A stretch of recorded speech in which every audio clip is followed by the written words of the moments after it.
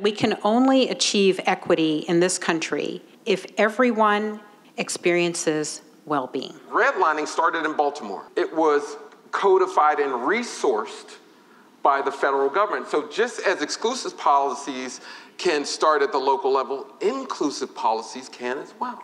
And I wanted to join today's conversation because I believe that only when we have defined our destination can we begin to plot the path forward. Now, in just a few short years, we have 40 collective members who are in the process of buying their home, and we have a wait list of over 600 people. And it wasn't until I met other young undocumented people who were trading shame for pride that I began to see that I too had the agency to win. The panel was energized. A conversation about well-being, wealth creation,